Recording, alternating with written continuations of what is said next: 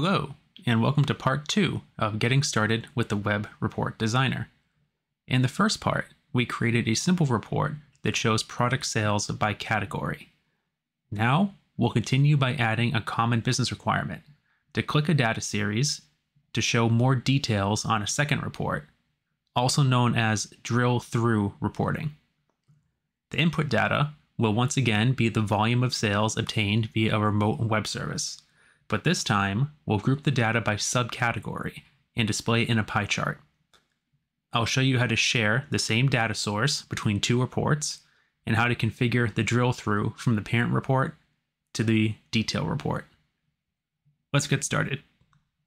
Let's start by creating our second report, Sales by Subcategory. I'll use the New menu and select New Report. We'll name it Sales by Subcategory and save it in the same folder as our first report. We'll remove the page header and footer sections again by selecting them and pressing the delete key. Now, using the search bar, I'll locate and add a report header. Increase the size slightly. Now, we can duplicate the header from the first report. We'll do that by copying the picture box logo and the title from the first report. We can select both items and use the context menu to copy them. After returning to the details report, we can select the report header and again use the context menu to paste the report items. Now, we just need to adjust their position. Next, we'll add a report parameter that will receive the category from the parent report. This parameter will be used to filter the data received from the web service data source.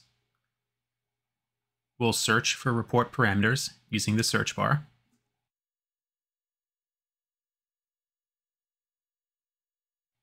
And add a new parameter to the collection.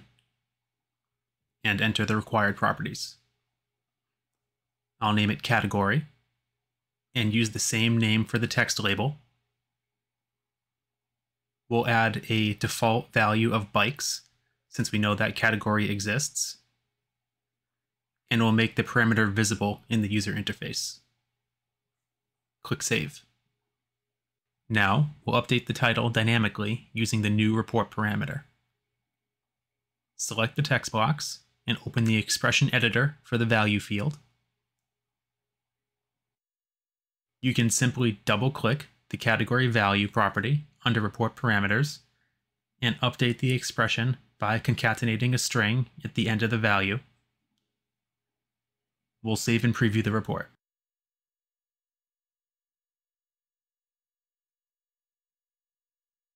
You can see the rendering engine is using the category value to evaluate the expression when generating the text box content. Now, we're using the same data source in this report that we fetched in our first report, using the web service data source.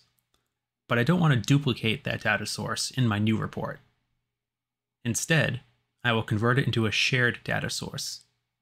Shared data sources are stored in the application's assets, and like any asset in the Assets Manager, they can be reused in any report. I'll navigate to the first report, find the web service data source, and select Save as Shared Data Source from its context menu. I'll name it Product Sales Data and check the box to replace the data source in the current report. This way, both reports will use the shared data source from the Assets Manager. Click Save, and you'll notice that the inline data source is gone, but a new shared data source was created. Now, we can use the shared data source in our details report. I'll navigate back to Sales by Subcategory. I can click the context menu of the shared data source and select Add Existing Data Source. Then select Product Sales Data from the Assets Manager. Click Save, and you'll notice that the shared data source is updated. We can now use this data to create a pie chart. Before creating the pie chart, I'll resize the details section a bit. Now I can search for pie chart to bring up the pie chart wizard.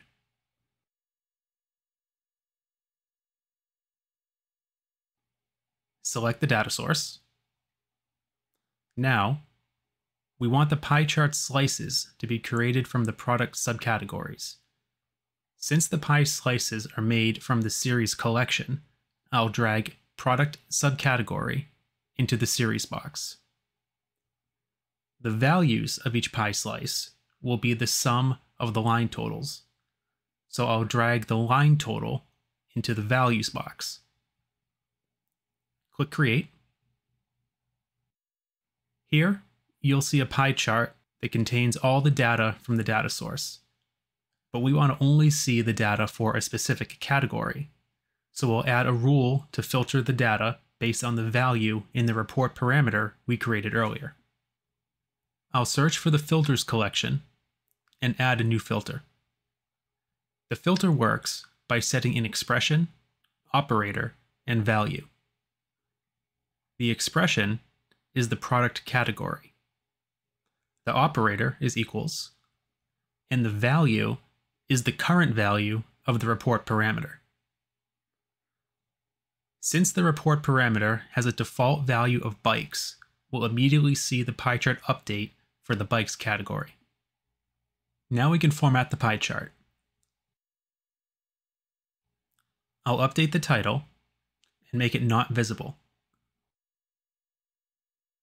I'll also update the series to make it easier to read by adding data point label connectors. Just set the data point label connector style visible property to true. Update the label offset. This is the distance between the label and the pie slice. And use the outside column option for data point label alignment. Click Save, and we'll see a live preview. Finally, we'll connect the reports together by using a drill through action. Let's go back to the first report. The basic requirement is that a user should be able to click on a column chart series representing a category and drill through to a second report, passing the category value as a report parameter. Since the product categories are generated from the category groups, I'll add a Navigate to Report action to the chart category group. Search for category group, add a Navigate to Report action. The report source is a URI report source, and we can set that URI using the Assets Manager.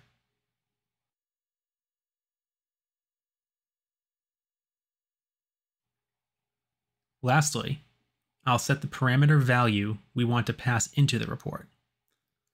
The parameter name is the report parameter name property from the report the value is being passed into. We named it category. And the value is the value of the current product category field.